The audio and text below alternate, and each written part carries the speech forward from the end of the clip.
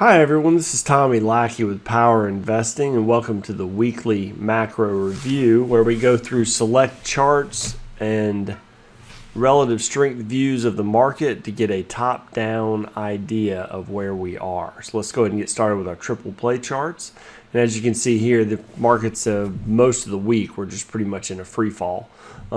Pretty hard dive with RSIs getting down near the 20 level, and CFGs all below zero at this point. Now, they definitely can go lower from here. However, that rejection that we talked about back at 60 a week or two ago, beginning of the year, really has turned out to be a tough one. From here, we just have to wait and see price reverse. We are pretty well oversold, so it could happen anytime. But you got to make sure that the buyers show up for more than 30 minutes like they did a few times last week. All right, so when we move on down here and we look at just the overall breadth picture, we'll glance at this again, but pretty much again, same thing. This week it was just down all the way across the board, making some new lows as far as the NHNL. We still have one moving average or one signal that hasn't crossed to a sell, but we have two of three of our new high, new low signals at sell. Our advanced decline lines down here very much at the bottom of the range we're working with here. And then we see our moving averages all getting down towards the lower line or below with the shortest term. Now, one thing we do want to note here is that we can't call divergences, obviously, until we actually see the markets turn and make that last trough. But if you look at the short term here from the moving average right here and also on the 50, we have the potential for some divergence if we do get a turn up here.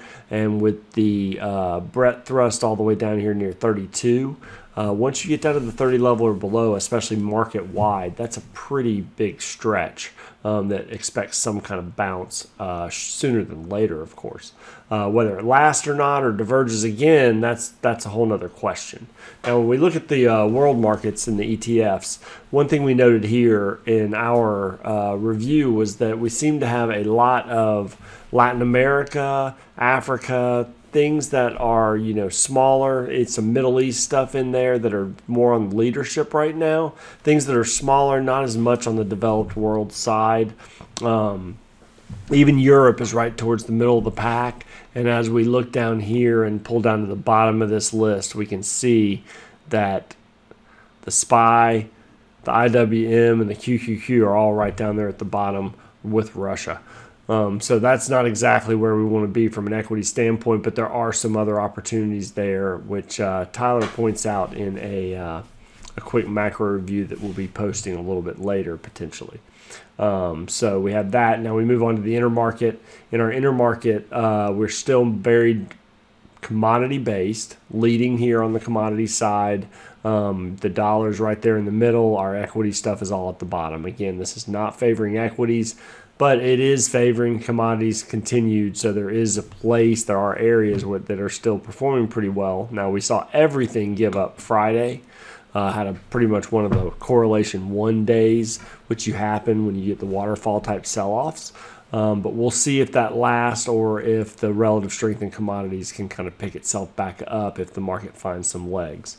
From a size and style, it's still large to small, value to growth. So value's just first period, gross at the bottom, large and small. Now the growth really got killed this week.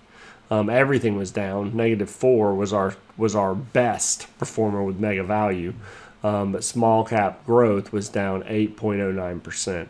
Again, we're getting some of these rubber band stretches that, we're getting to that point in the move that I've talked about over the years that even if we do go a little bit lower, the reflexivity, once it does bounce, will be great enough usually to offset where we're at now, kind of erase what's going on in overall markets, not necessarily individual holdings.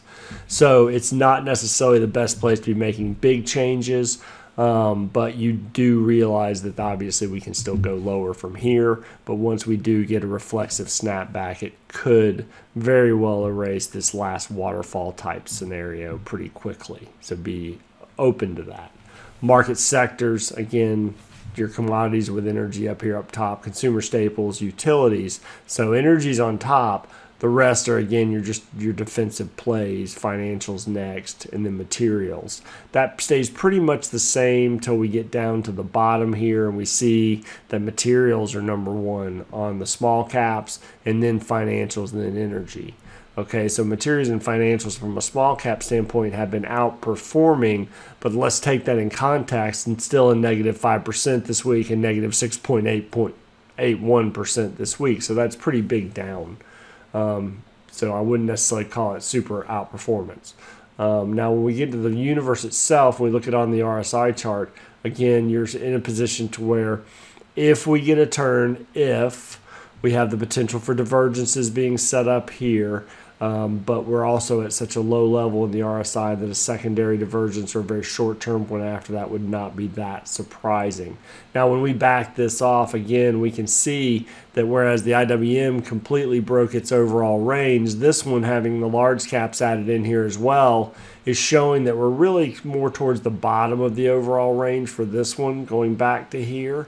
Had a little bit more of a spike on it. But so we're in an area to where we want to hold here somewhere pretty real soon from an overall total market standpoint. Large caps have outperformed, as we've said, so if they can help kind of hold the line here and then get some reversal, then maybe we can get some life back in more than just that area.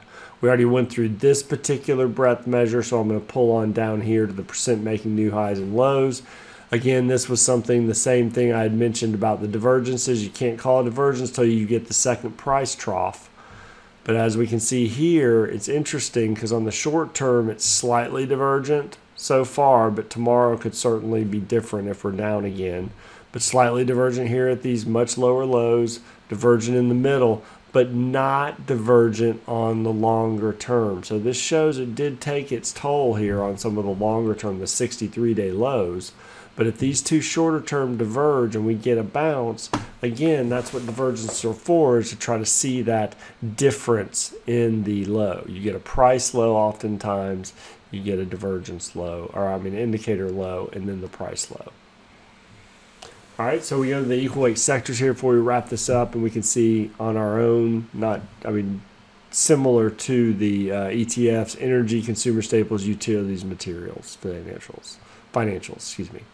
So again, these are our leaders. The only big mover this week was utilities, who kind of came back in. And again, that's just because it lost less, not because it gained more.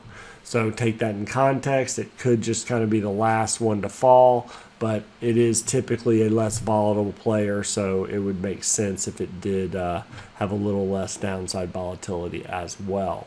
So that's kind of where we're going to wrap it up. We're going to go into the subsectors in this one. We'll take care of that in the next sector video.